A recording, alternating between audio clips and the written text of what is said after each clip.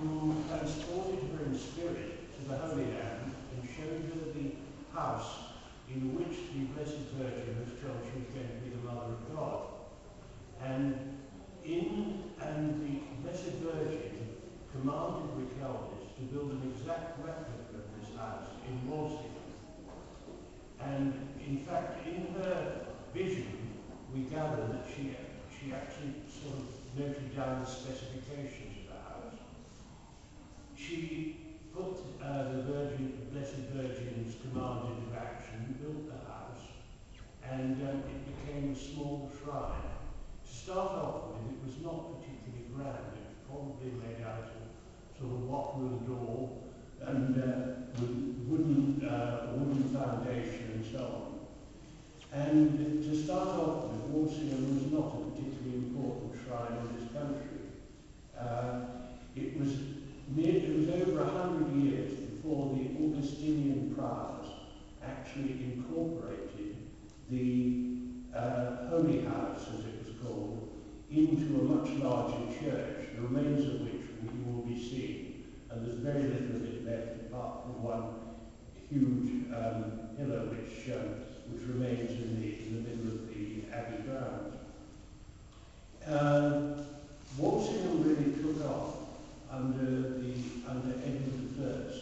And he was the king, if you remember, who sort of chased around and tried to conquer Scotland. And he also, rather unfortunately, was the man who was responsible for expelling the Jews from this country. And he visited a neighbouring shrine in Walsingham, and then moved on to Walsingham.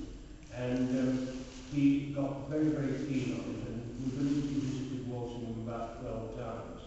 He passed on his devotion of Walsingham to his son Edward II, and Edward II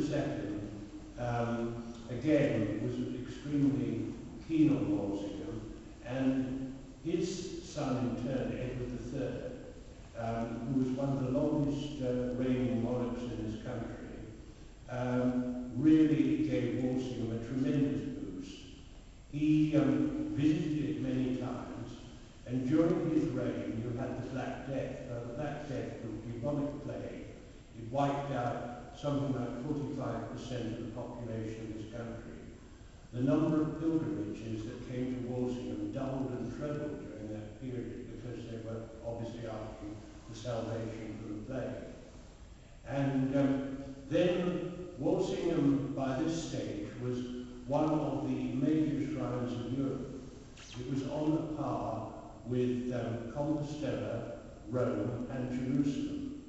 And the number of pilgrims that came was so huge that when they walked at night with their torches, it was compared to the Milky Way. And in fact, the Milky Way in medieval times was called the Walsingham Way because of this. And this was the sort of heyday, really, of Walsingham. Unfortunately, Walsingham lost its simplicity. There was one or two scandals, including a rather strangely named gentleman called Prior Snoring, who, in fact, I think what he got up to was probably very similar to the expensive scandal in the House of Commons.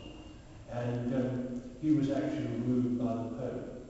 And also the simplicity of the Holy House diminished. It was all covered in jewels and gold and so on. And in fact, when Erasmus, who Father mentioned in his lovely prayer, visited the shrine in 1511, he in fact was very cynical really about the sort of splendour that Walsingham had achieved from the simplicity of its roots.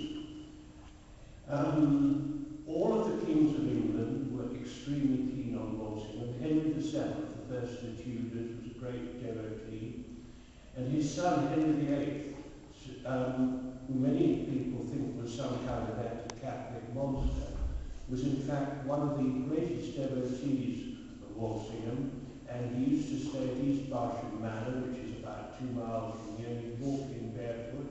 He gave a huge candle to the shrine, and when he had a child, a male child born by Catherine of Aragon in February, in the sort of February weather, he rode all the way from London to Walsingham to give thanks. I won't go into all the causes of the Reformation, but basically it was because Henry VIII fell for Anne Boleyn, and Anne Boleyn would not allow him to make love to her unless she was made Queen of England. There are theories that it was to do so with the male succession, but in fact he had got Mary as a legitimate heir, and there had been queens of England before, like the Empress Maud, and there had been lots of queens on the continent, so I think that was possibly something of an excuse. Anyway, Henry, believe it or not, actually always considered himself a Catholic, right until his death. But he set up the Church of England, and of course the thing that actually really affected Walsingham was financial. Henry VIII was short of money. One of his ministers, who was Thomas Cromwell, showed Henry that if he actually took over the monasteries, he could appropriate their wealth, and this could all go to the crown. And so Henry set his sights on this. They started off with the smaller monasteries, I think possibly to sort of whet Henry's appetite. But of course Walsingham by that time was the largest religious shrine and pilgrimage centre